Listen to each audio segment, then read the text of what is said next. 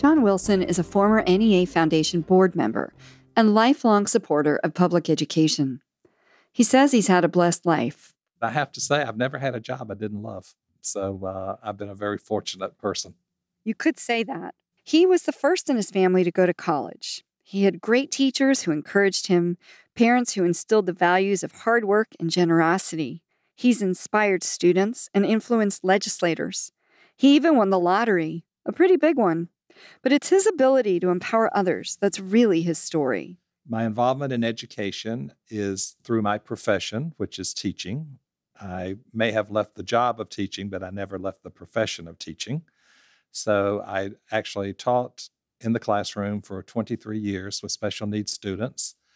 My parallel track was as an activist with the National Education Association.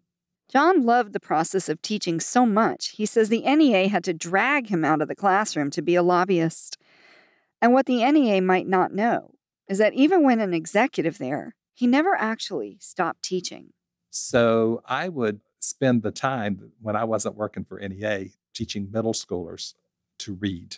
I believe you said you would kind of sneak into the schools or into the class. Yeah, I would. I had a group of kids that had been identified as non-readers. So when I would come in, I would go and get them from the classroom, and the teachers kind of knew what I was doing.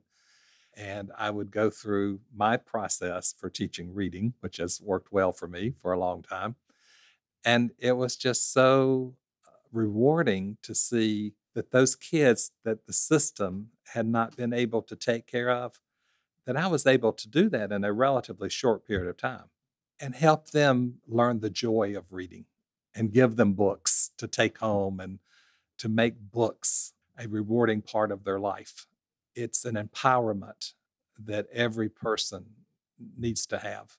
I just love that. And I have lots of stories about kids who would come to my classroom as non-readers and how I would manipulate my classroom time to be able to teach them how to read and catch up and feel a part of the system.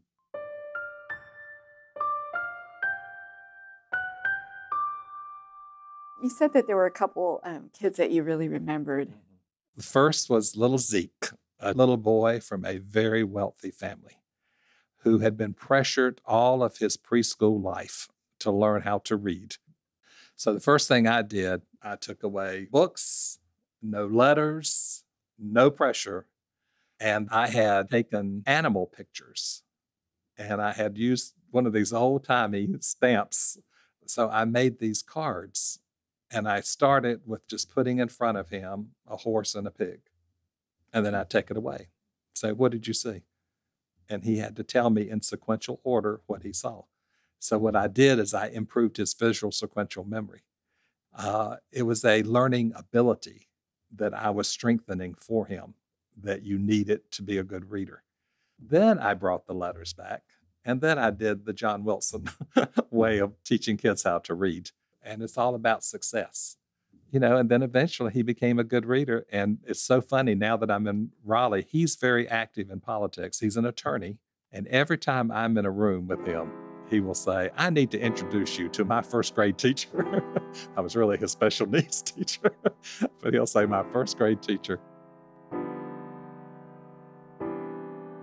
Today, John runs the North Carolina Foundation for Public School Children, which he created while executive director of the North Carolina Association of Educators. Its children's fund is like a well of resources for any school employee with a need. The executive director of the foundation is always talking about how much she loves her job because she gets to receive telephone calls from a school employee, teacher, who shares a situation that it only takes money to fix it. One example of that is we had this little boy in Charlotte. He was like in the first or second grade, and he needed braces for his legs. His legs were not developing. For 2 years, they had no way of getting any funding for this. So they would use these walkers. So they had this poor little child walking in a walker around the school. And someone told them about our foundation. And they called and said, well, we're going to need $1,000 to get this. And, Could you help us? And we said, yes, we'll have it in a day.